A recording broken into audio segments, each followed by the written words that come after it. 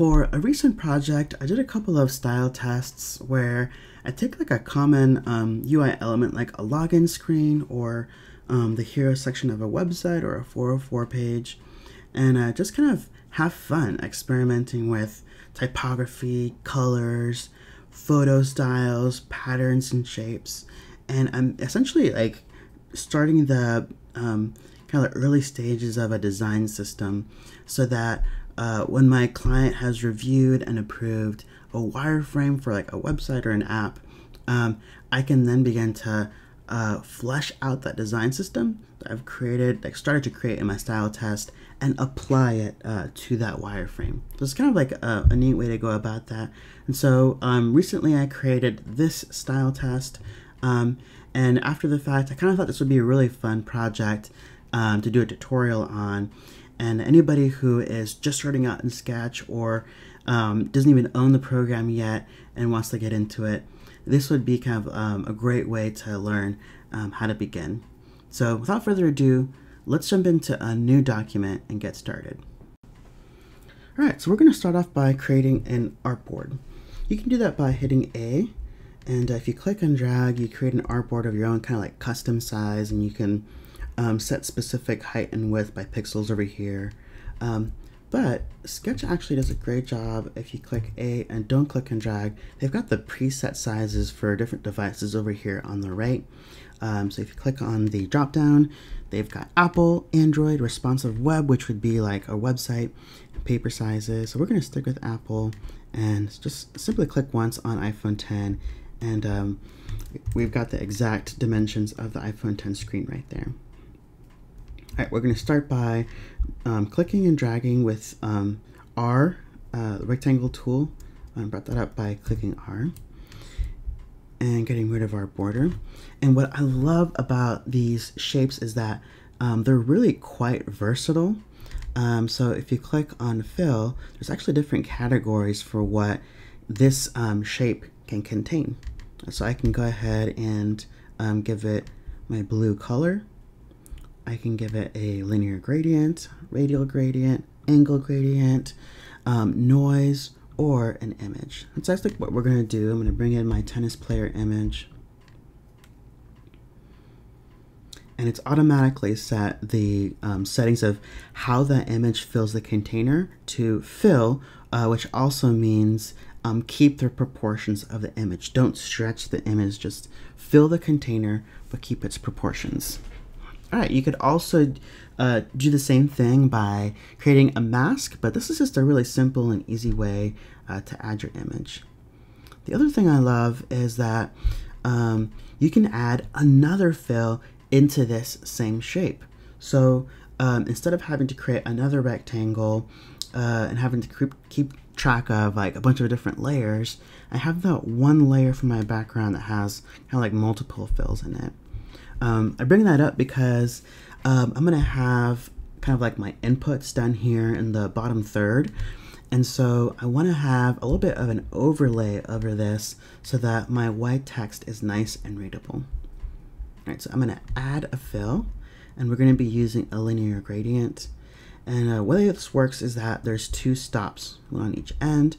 You can add a stop by clicking inside of that field. And the larger circle represents the one that's selected, and the smaller circle represents the one that's not. I'm going to click and drag this up to the top. So for example, if I wanted to make sure that the colors were kind of like in the corners, I could do that, but we're going to leave this perfectly vertical. All right, so at the bottom, whoops, let me grab my blue color.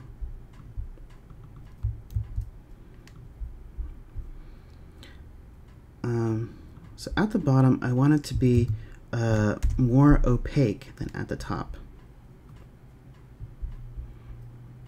At the top, I want it to be 0. All right, so if I turn off this layer, you see that there's this kind of like soft, lovely gradient of my blue color leading up to the top. That just means that my input fields are going to be right around here in this section, are going to have a blue overlay underneath it just to make sure that there's nice strong contrast with the white text. All right, we can come back later and mess with that overlay if we need to. And then I want to lock this layer so that as I begin adding elements on top of it, I'm not going to disturb this. So the first thing I'm going to do is actually name this BG for background, and then I can lock it by clicking Command-Shift-L, or I can hold on the Option button and hover over the layer and then click the lock icon. All right, awesome. I think the next thing I'm going to do is go ahead and create our button. So to use this button, I'm actually going to be using a plugin from Google. Google has created this material design system. It's basically not a specific style of how something looks, but it's a system for creating styles. It's kind of like a framework for how you create those styles. I really like the way that they've created shadows because they've actually kind of done all of this research into how shadows are created. So they've done like, they've taken like actual paper and used like fill lights to create shadows, and they've studied those shadows and then kind of interpolated that into Sketch. So it's just, they've done all this homework for us, and I just love the way that it works. But anyways, if you go to Google's like material website, I'll look it up and make sure to link it in the description. You can download basically like all of the symbols for how to create a material design thing. And so over here, I'm gonna be using that plugin. And I'm gonna add a shadow. All right, so basically this is like a symbol. We're gonna cover symbols in a second, but this is a symbol that Google has created with the shadow beneath it. Let me just give you an example of how cool these shadows are. So essentially like 2 dp would be something that's really like a sheet of paper that's lifted up above a surface of like a table, for example, just barely. 6 is kind of like lifted up a little bit higher. And then the very largest shadow you'll see is like lifted up quite a bit from the surface. So I just love how they give you this range of how to represent your shadows. We're going to be using this one, the 6 dp, because with the blue overlay in the background, we just want to make sure there's enough shadow to give the button some distinction. All right. Instead of using this as instead of using like their system for the overrides and everything, I'm actually just going to detach this from the simple, ungroup it because there's actually 2 shapes, and then now we have access to the particular shadow. So now you can see kind of like how they've created their shadow system, and there's actually 3 different shadows to this shape with different settings. So just really nifty. And then I'm going to add my blue color as the fill. I'm going to bring the transparency down of the blue to about 80%. And I'm going to name this, give this a layer style of button. All right, layer styles are great because instead of having to recreate, like let's say I was working on multiple screens, instead of having to recreate that style over and over and over again, I can simply create a shape, add my layer style. Oops, maybe because it's not on the artboard. Oh, I can't think to bring it over. All right, hold on. Put it over here, add my layer style, and boom. Now this shape that I created has the same exact settings that I gave to this shape over here. All right, let's work on our button. So I know that I want kind of the width of my elements at the bottom to be 275. That was just kind of like personal preference.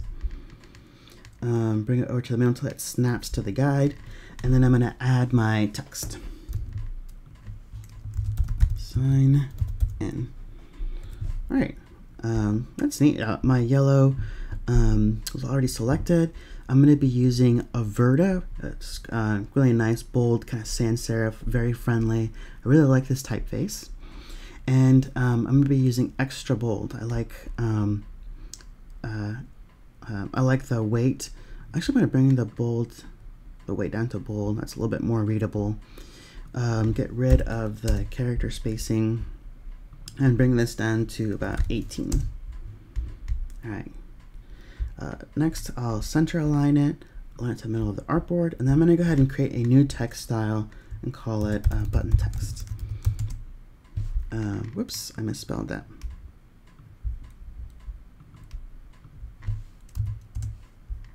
All right, so text styles work the same way that styles do for shapes. So now if I create a whole new piece of text, and let's say it was different, like it was the blue, all I have to do is add my layer to it, and it's going to take on the same aspects of this.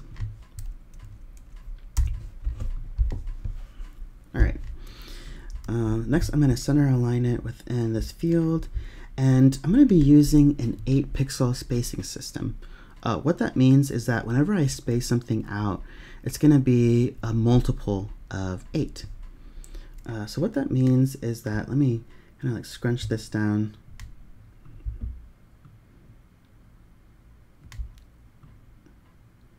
All right, so this is now the exact height of the label. And so if I add 8 pixels above and below, that would be 16. And the great thing about Sketch is that here in the inspector, you can go ahead and make it do the math for you. And you can also tell it like where you want the origin of that transformation to occur. So if I add M for middle, it's going to grow from the middle out. All right, so that's not quite large enough. So let me add another 8. And let me do it one more time. All right, perfect. Yeah, I like how that looks. All right, so right there is our sign in button. Group it. Name my layer.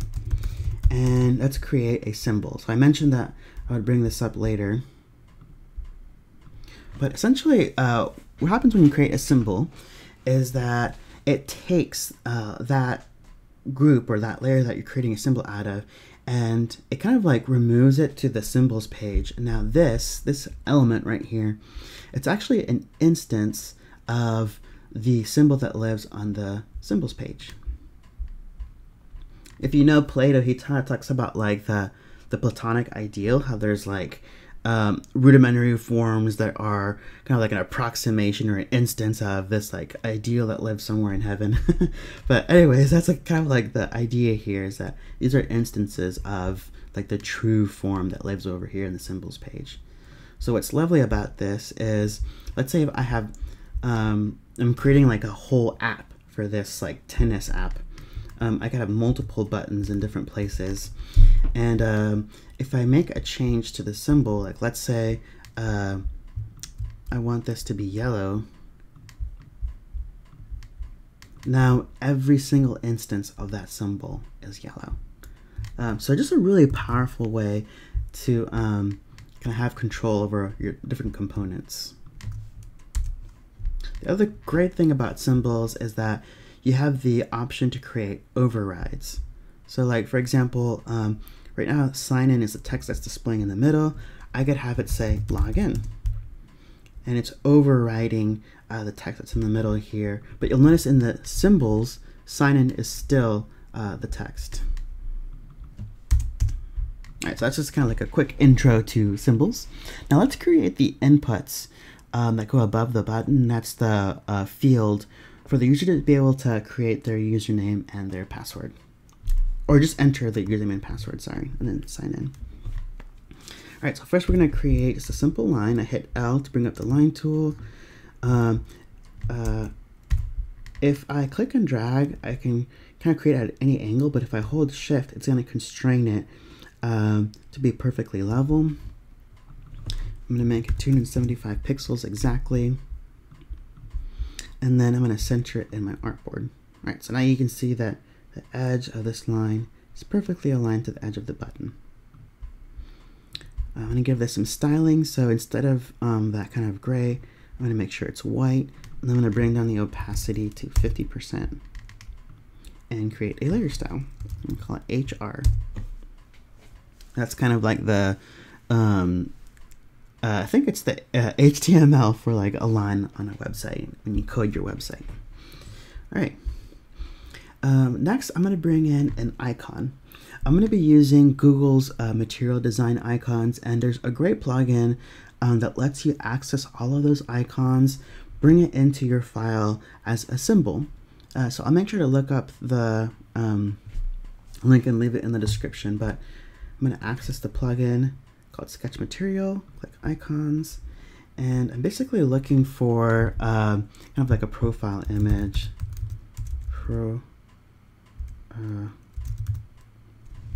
Here it is. I don't know why it's called perm. I don't know what that means, but okay. Alright, so let's get rid of that. Let's bring this onto the artboard. And then just to explain how this plugin works, just like this button down here, this icon is actually just an instance of a symbol that was created for me by the plugin. So the other thing that's interesting about the way that this symbol works, excuse me, is that if I open up the folder here, you notice that there's a shape and then there's this color, and the shape is actually masking the color. What that lets me do is that when I go back to my design, I can override the color of the icon using these color symbols. All right, so let me show you what I mean. I'm going to call this palette blue. I'll call this palette yellow. And by giving it like the first, like calling it palette / something, I'm grouping it together so that Sketch knows these symbols are kind of like part of the same category. White, right, and then blue, yellow, and white. Ugh, get out of there. All right. Oh, there it is. I couldn't see my symbol. All right, so now that perm icon, I'm still not sure why it's called perm, but the icon is selected with the profile, and you'll see that now my color symbols are here for me to override. So I can click on white, and the symbol is now white. I'm going to bring its opacity down. I want it to be quite transparent. I'm actually bring it down to 25%. All right, so I'm going to align it to the bottom and to the left. And then using my spacing system, remember I want to use multiples of 8. I'm going to advance it. Oops. I'm going to advance it 8 pixels. Perfect. Excuse me, I have a little bit of a cough. All right, next I want to add my placeholder text. Username. I can hardly see it because it's blue. Let's change it over to white, and then change it to regular. And I really like using 16 pixels as kind of like the base size for your font system, your typeface system. So I'm gonna start with 16. And I'm going to give it just a little bit of letter spacing to make sure it's nice and legible. And I'm going to bring the opacity down. I still want it to be nice and legible, but I'm bring it down to 75%. And I think I'm going to bring this up to 50. Okay. Going to align it to the bottom of the icon there, and then move it over 8 pixels. Perfect. If I zoom out, even though it's aligned perfectly to the bottom of the icon, it feels like it's below it. So I'm just kind of like eyeball it and bring it up a little bit. So it's nudged it up 2 pixels. All right, and that is our, I'm gonna make this just a tad bolder. Semi-bold. Okay, that is our input. So just like we did with the button, we're now gonna create a symbol. And we're going to call this input. If I go over to my input, you'll see that I can't see any of the elements on it because this artboard is it's white sitting on a white artboard. So what I can do is I can give it a background color, and if I deselect include and export, what that means is that like this color could be totally different, like it could be black. And when I go back to my instance, that black is not going to show up. So just kind of like a handy tip for your symbols. All right, the other thing I'm going to do is I'm going to rename this layer, instead of username, input label, and rename this icon. Because when I duplicate that layer, now when I do the overrides, it's going to let me like, I'm going to know exactly what this means. Now, I mean, you know, there's just two labels here, so like it's kind of obvious what that is. And it even has a placeholder text of the original symbol there. But when you're using symbols, like tons of symbols across this huge document, it's really helpful to know what that override is for. All right, so it's going to be a password. And then we need to bring in a new symbol for password. So I'm going to use that same plugin, sketch material, icons, and we're just going to look for a lock. And I like this one because it matches icon that we already have. And so I should be able now to add the lock and change it to white. All right, super easy. All right, I'm gonna space these out using my spacing system. So I'm holding Option with the layer selected and hovering over another layer. It's gonna tell me like, excuse me, how many layers there are in relation to the thing I'm pointing at. And so I can now just kind of nudge this layer up. I know exactly how many pixels is between them. I'm going to go ahead and give this, okay, that's perfect. All right, and then I want to add my text below the button that lets folks who have never signed into the app be able to sign up and create a profile.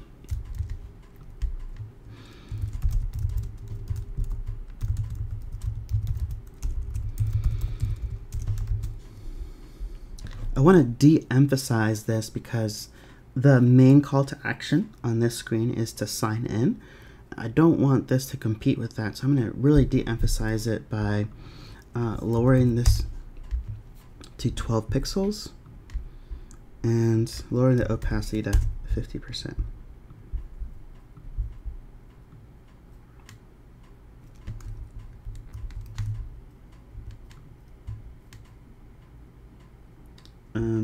It's weird, for some reason it isn't showing me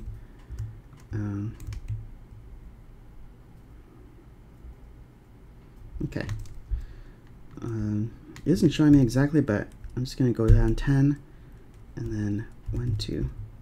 All right. Oh, there we go. All right, so that is 8 pixels.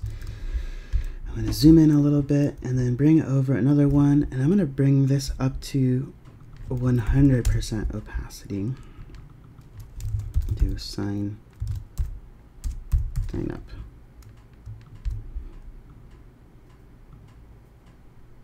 Oops. As experimenting with regular, let's keep it semi-bold just to make sure it's nice and legible.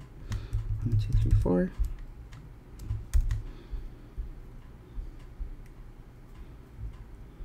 All right, so that's essentially our like sign in. So what I'll do now is I'm gonna group these and do sign up link, and then do a marquee box over all of these elements and group them together and call it inputs.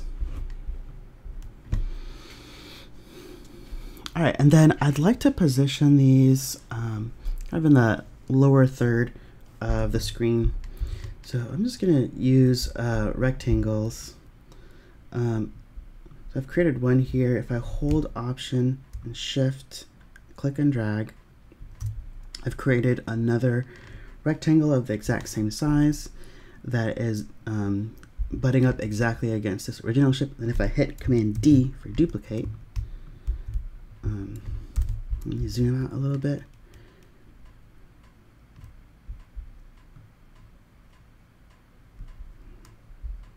And this is not quite touching. All right, but anyways, what that lets me do is now I can fix my sign and stuff to exactly kind of like the third kind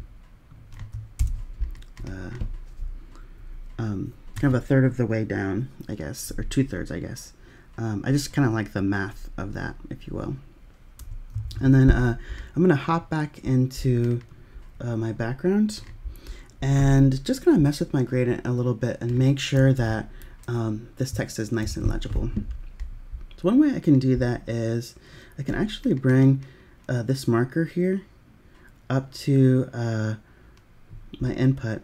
And what that means is that, oh, I don't like how it's not straight. Okay, there we go. If I lower this, it means that where I set that slider, everything down here is going to remain the same opacity, and then it's going to start kind of gradating down to 0% opacity. All right, and then I think that I can bring this up just a tad more. Perfect. Okay, yeah. I think that needed that extra 10% up to 60% opacity just to be nice and legible.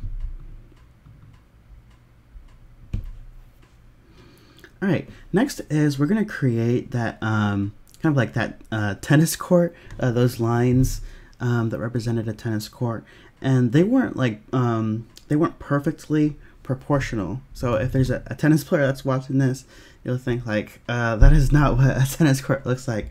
It's not intended to. It's just kind of like it's kind of obvious that it's what a tennis court looks like, but it's not exactly proportional. But it doesn't exactly have to be, right? All right, so we're going to start off by creating a line. We're going to steal the style of the HR line, but I want it to be not quite as noticeable, so I'm going to bring the opacity down to 25%, and then create a new layer style called tennis court. If I click over here in the layers list on the artboard, it's going to tell me the width of the artboard is 375. So I can make this line 375 and align it to the middle. And I'm going to know that this line is now exactly the full width of the screen. All right, then I'm going to use my spacing system to kind of get this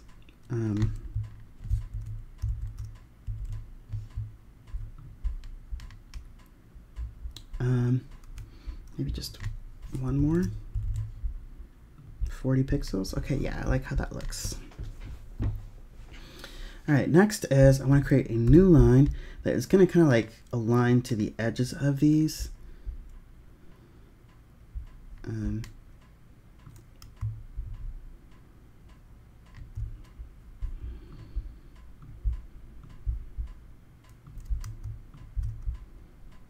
All right, so with the align tool, the way it works is if you have both elements selected, and then I'm going to use align layer to left, it's going to take the element with the farthest extreme and say, okay, that's the anchor. So since this edge is kind of like the farthest extreme and this one is closer to the middle, if I click align left, it's going to bring the line over to the extreme of this group. All right, perfect. I'm going to zoom in and just make sure that this is perfectly centered there. All right, and then I'm going to do the same thing. So I held Option. Oops. Let me lock my background layer. Option, Shift, and click. And then it should be able to snap. Oh, snap. Okay. I'll just align it. All right, and then I essentially want another line kind of at the top up here.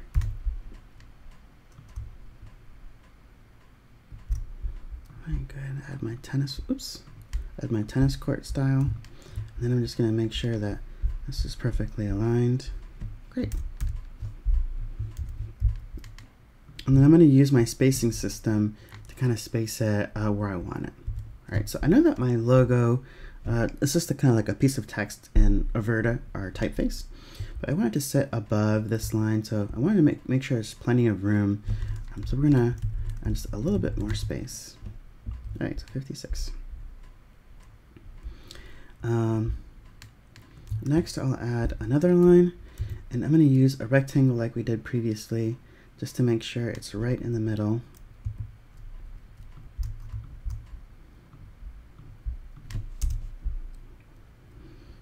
All right, I think that's just a smudge on the court. Okay, nice. All right, and then last, there's that kind of like that vertical line that goes up here. So I'll just bring this down.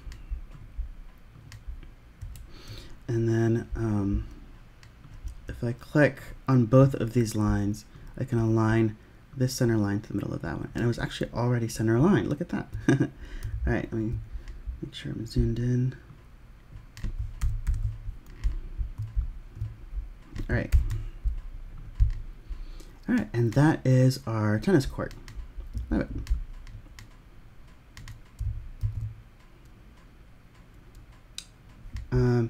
The reason it disappeared is because when I grouped it, it actually fell below the background. So in my layers list, I'm just going to bring it back up above. All right, and then I'm going to call this tennis court. All right, and I think the very last thing I'll do is add my logo. Match. All right, so what I'm going to do is bring the size of this up to 24, just to make sure it's kind of like the largest thing on the screen. Change it to my yellow color. If you click the options, this little like gear, these are basically CSS classes that you can add in Sketch. They're not CSS classes, they're just kind of like approximating CSS classes. So in CSS, you can make sure that you can use something called text transform to make sure everything is uppercase. That's essentially what we're doing here. And then just give it a little bit of letter spacing, and let's make it extra bold. All right. I'm gonna fix it to on top of this line. And then just kind of nudge it over a little bit so that it's not quite on the line itself. 1, 2, 3, 4. All right.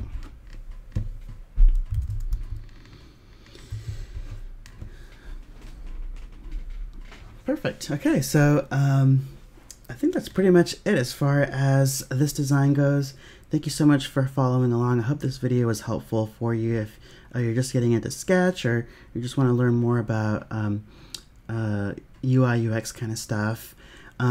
Before you leave the video, make sure that you hit subscribe so that as I release new videos, whether it's on developing websites in Webflow, branding work, UI work like this, you'll get notified and you can watch those videos. And all those different links I mentioned, I'll make sure to leave those in the description. And like I said, thanks so much for sticking with me as we created this together. Thanks, and have a good one.